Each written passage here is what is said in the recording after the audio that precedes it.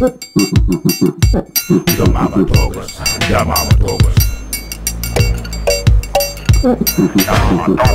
Okay, so in this bag, looks like a normal black bin bag, but inside it's one sheep's head. Found it last week on the moors at Dartmoor, and I thought it was exactly the sort of thing that Mama Tokus could do with. Lady with the hocus pocus. Now, I've got a little cookery lesson. We're going to boil up the sheep's head. I've just gone in to get some incense because I think we're going to need it because of the whiff.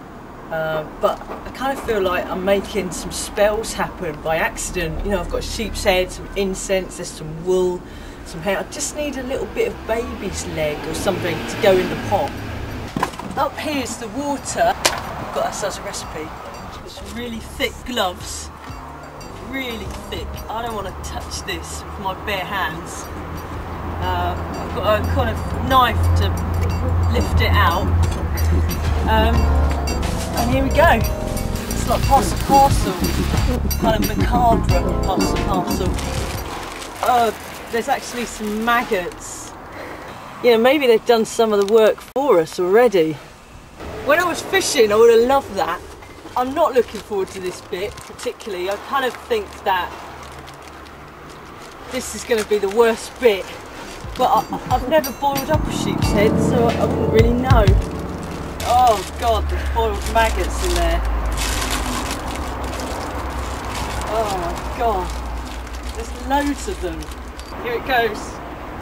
Oh! Oh, gee. Whoa! Oh, God.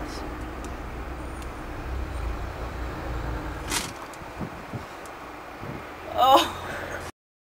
Yeah, that stank, to be honest. I'm glad I ate before I did that. I think it's lucky that I was used to seeing maggots as a kid, because that was pretty weird. It's like a bit like CSI, but real, you know. The smell's gone. It's gone in there. It's covered, and I didn't retch either. So I'd call that a success. We're going to leave that in there for about 10 minutes, and then after that I'll put some washing soda in it. I've got to put a cupful of sodium carbonate into that, and then it cooks for about 35 minutes. This is soda crystals. The woman in the shop said, "Does your laundry lovely?" I said, "I'm not doing my laundry, love, I'm doing a sheep's skull." And she says, "Yeah, but if you put a little bit in your laundry, it'll be alright." She kind of glossed over the head bit.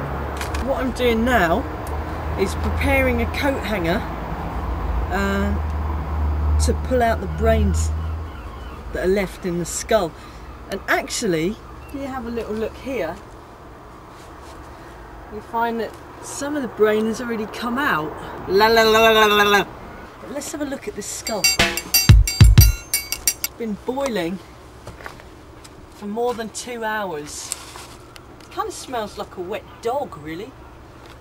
That's its brain falling out. Oh, can you see that? Oh! Soup, anyone? The Mama Tokus. Mama is a crazy. Crazy, crazy, crazy. Mama Tokus.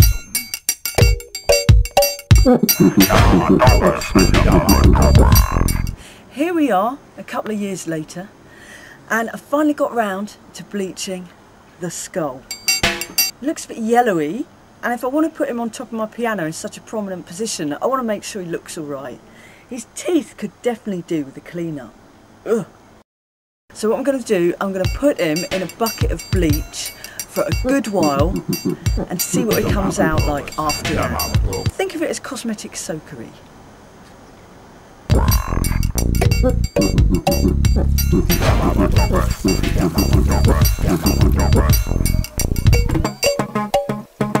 She's the seer with the crystal ball, trying to get your mind in focus when the cards begin to fall. Lady with the hocus. It's the day of reckoning for my ram's head. Will he look whiter than white? with gleaming teeth? Or will he look as beige as he did before? The Mama Tokus.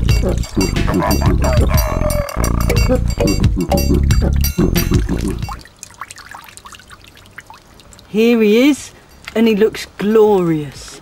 He's been submerged for a week or two in cheap, neat bleach, and it's done him the world of good. He looks lovely, don't you think?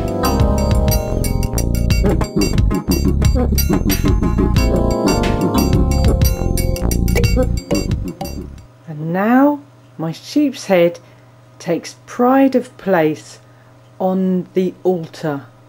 That is, on top of my piano. Ram-a-lam-a ding-dong.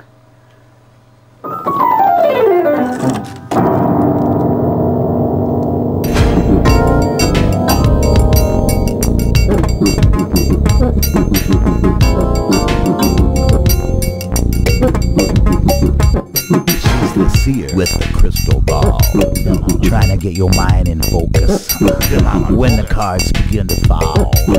Lady with the hocus pocus, the Mama Tokus.